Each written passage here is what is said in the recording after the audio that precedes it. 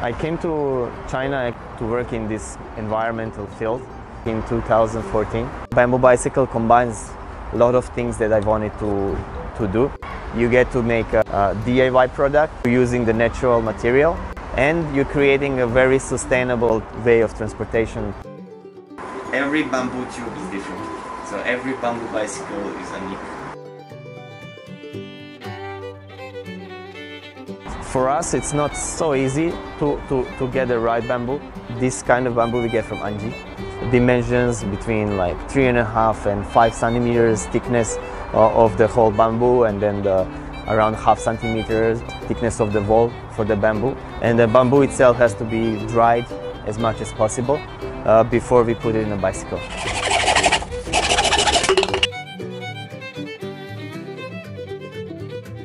It's just change the geometry. If you need like a shorter bike, they go, and we have to measure everything to the size. So this black is carbon fiber.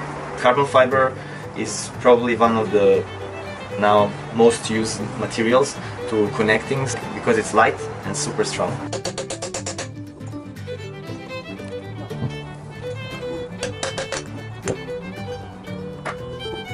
If you want to have like no cables outside, we can make it hollow, and then we create another small hole here.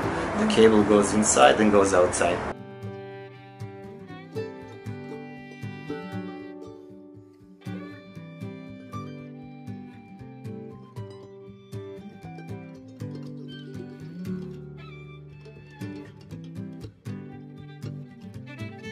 The frame itself is around 2 kilograms, comparable to nice aluminium frame actually. The full bicycle weight depends on the bike parts you want to put on them.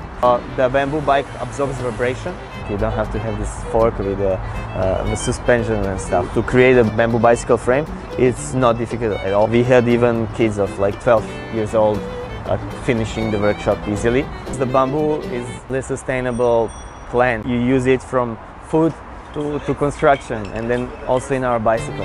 It's amazing the strength of the bamboo and the flexibility, and the beauty is it's everywhere around us, especially in China. Starting from sustainable transportation to using environmental material.